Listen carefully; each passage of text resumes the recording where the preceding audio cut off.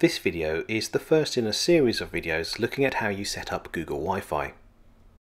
Google Wi-Fi is a wireless series of interconnected nodes, with each node able not only to send data wirelessly, but also relay data from other nodes. This forms a wireless mesh that blankets your home in Wi-Fi signal to ensure that you have no dead zones. Once you have created a mesh network, if you need to expand your wireless coverage, you simply add another node to the network. Unlike using a Wi-Fi extender, the data throughput on a mesh network will not be reduced. However, while Google Wi-Fi is one of the cheaper mesh networking options on the market, as installing a mesh network is still very expensive, you would only really consider installing Google Wi-Fi if the signal from your current wireless router does not cover the whole of your home and the router cannot be moved to a more central location. So with all of this in mind, let's take a look at one of the nodes that will be making up part of our Google Wi-Fi mesh network. A Google Wi-Fi node consists of a power supply and the node itself. The node is a relatively small cylindrical unit with an indicator light running around the outer part of the cylinder. On the rear of the node we have a reset switch,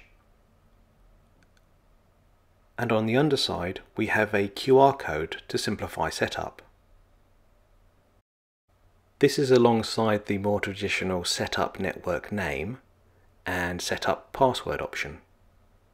Underneath the setup details we have the device's MAC address and serial number, along with coloured indicators for the unit's 3 ports.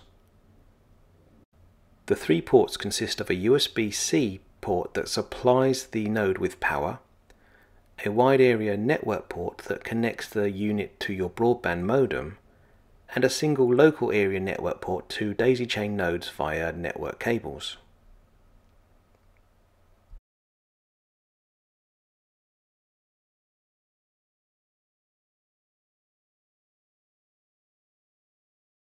The basic setup for a Google Wi-Fi mesh network will look something like this. At the moment we have a single node connected to our fibre broadband connection, which is a BT OpenReach VDSL modem. The 2 units are connected together via the supplied network cable.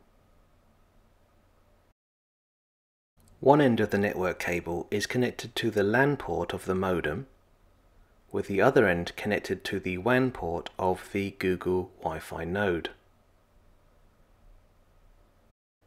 You can see that the USB-C power cable is connected to the node, so we're ready for the next stage, which will be to configure this node to our broadband connection.